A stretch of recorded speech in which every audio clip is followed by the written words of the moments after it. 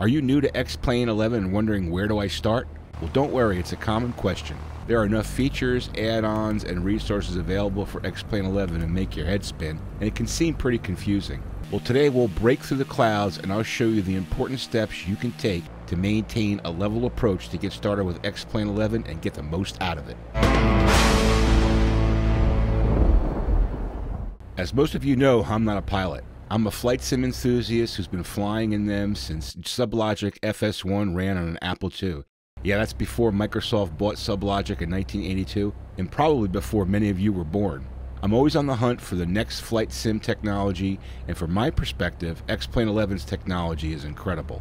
Developed by Laminar Research, X-Plane 11 is a powerful flight sim platform that provides realistic flight imagery and physics. It's the training platform of choice for many real-world pilots and is used all over the world by flight sim hobbyists. When first getting started with X-Plane, the number of options within the sim and available from third parties can be overwhelming.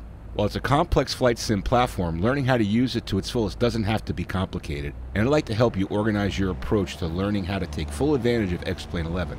As a quick note, I'll have links in the description to the resources I mentioned in this video. So now let's get started by breaking this mission into 4 steps: knowledge, configuration and control, flight training, and resources. First, let's take a look at knowledge. As I mentioned, X-Plane 11 is a complex flight sim platform with many moving parts. While most of it happens behind the scenes in software, there are some areas you'll need to learn about to get the most out of your investment. X-Plane is designed to accurately model the performance of aircraft and allow you to fly with varying degrees of complexity.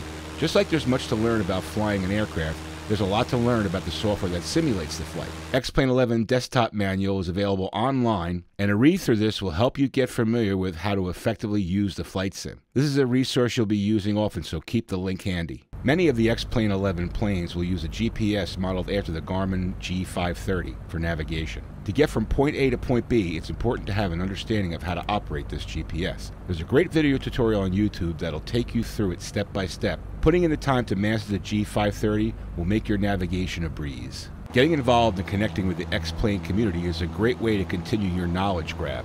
Xplane.org and the X-Plane Next Gen group on Facebook are great places you can connect and share with other X-Plane users.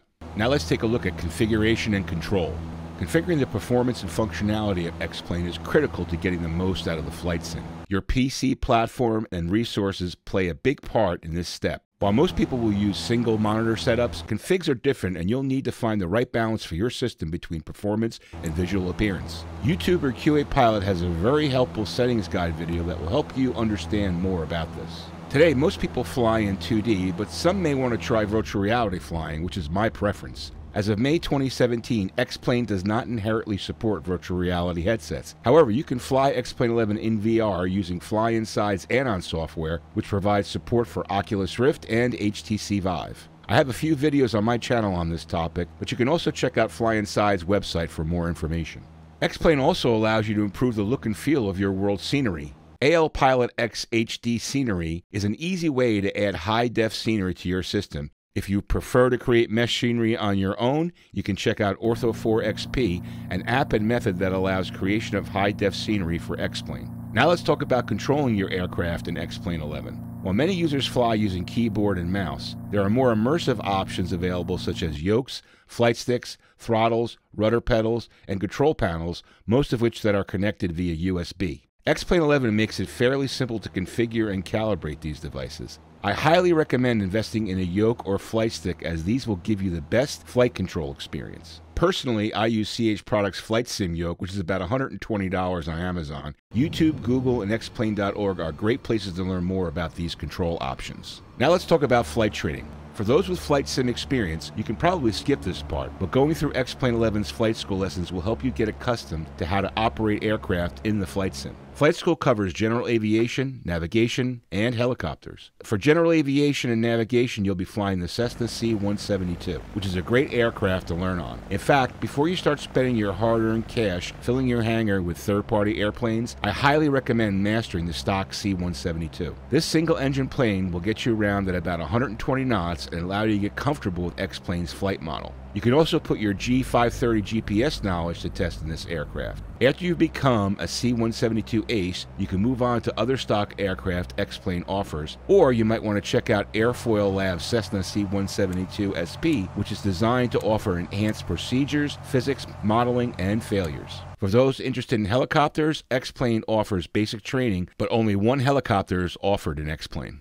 And finally, let's take a look at resources. For your ongoing knowledge grab, it's important to have great resources. X-Plane 11 is an expansive platform that allows you to build a flight sim system that fits your needs. A good resource to start with is Laminar for official manual and knowledge base located on their support page. You'll also find customer support contact info there, and Laminar also has a blog page that can help you keep up to date on new features and news. It's helpful to stay connected with various resources that cater to X-Plane users. As I mentioned before, xplane.org is a great resource that provides discussion forums and a marketplace for X-Plane add-ons. Also, the X-Plane Next Gen Facebook group has over 5,000 members and is an active group with advice, tips, and discussions. As you get more into the navigation aspect of flight sim flying, you'll need references to help you with flight plans, airport information, weather, and so on. SkyVector and X-Flight Planner are good places to start.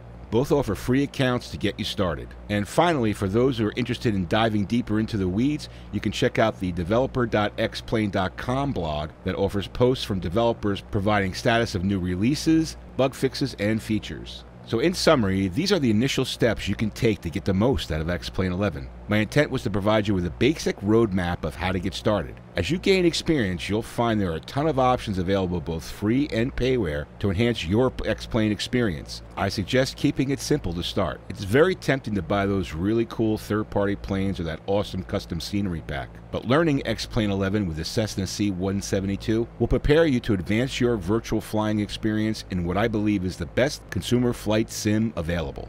Thanks for watching, guys, and I hope you enjoyed this X-Plane 11 Beginner's Guide. Please hit the like button if you like what you saw today, and don't forget to subscribe to Bambino Games for more X-Plane flight simulation. Have a great day.